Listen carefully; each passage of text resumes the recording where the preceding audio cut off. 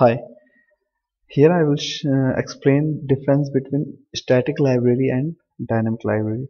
This question commonly asked during interview session.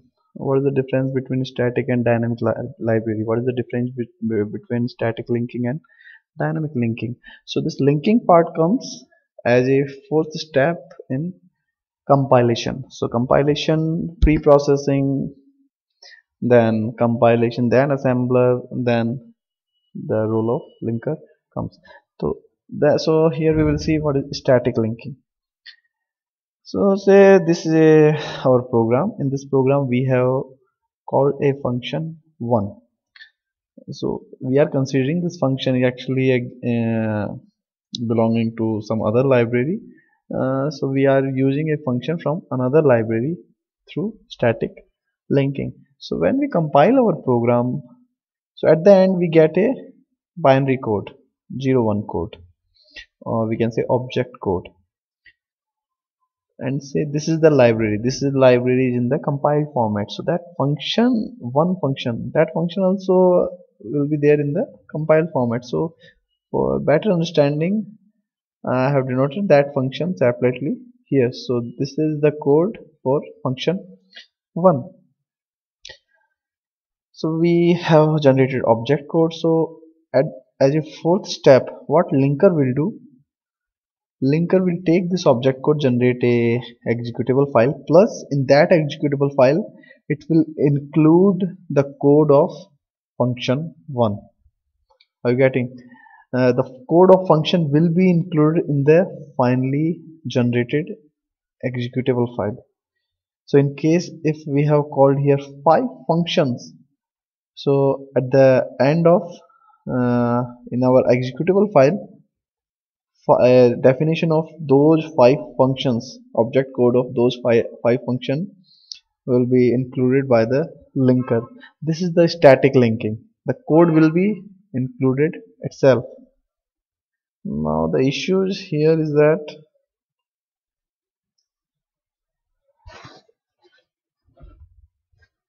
now the issue will come if we are using multiple functions, 200, 500, 1000. So if we are using static linking, code of those functions will be included in a executable file. So what will be the disadvantage? Size will be increased. The size of exe file will be increased correspondingly as the number of function will increase. So this is the first drawback of static linking. Now there is one more drawback. What is that?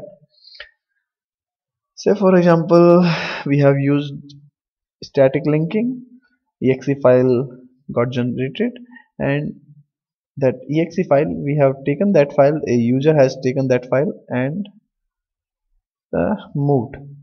Now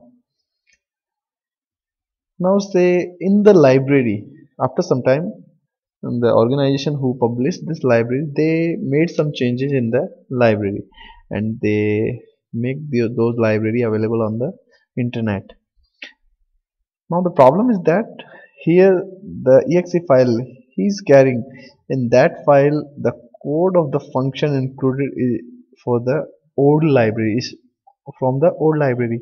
So this exe file will not be having any updated version of this function. In order to include the updated version of that function, what we have to do, we have to compile this program again with the newly updated library, and then it will generate the exe file. Then that exe file we have to the user will uh, take.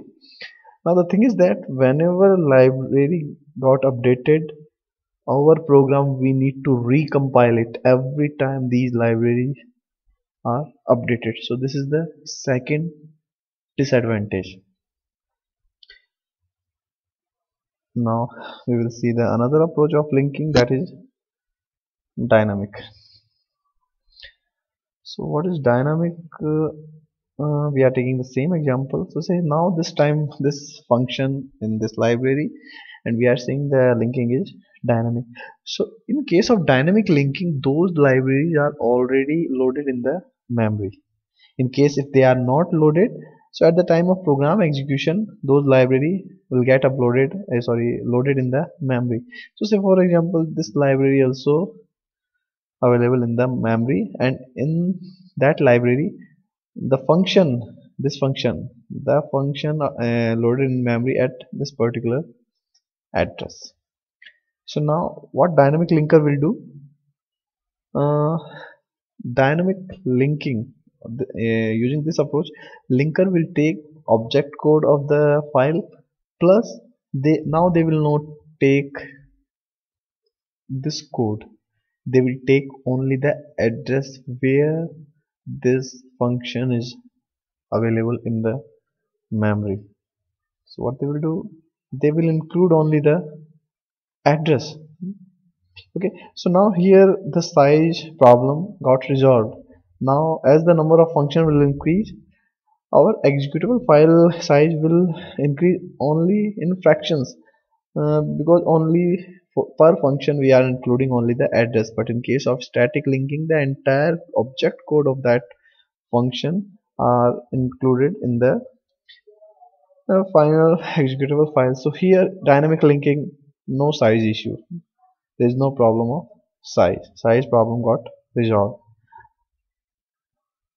And the another one, if anyone is making any updation in those libraries, so what we all we have to do, we will download those library, and as those library will be loaded in the memory, there is no need to recompile our program, because our executable file actually having the address of the function. So if the new library will be loaded in the memory, so that at that address, now new definition of one function will be available in our program. No need to do anything, no need to recompile it, there is no size issue. So dynamic linking we can consider is better than the static linking. These are the benefit of dynamic linking. So static library in Windows, you can see if is there any file with .lib extension, this is a static library. In Linux, library with .a archive, this is a static library. Dynamic library in Windows is known as .dll, dynamic link library. In Linux it is .so. Thank you for watching.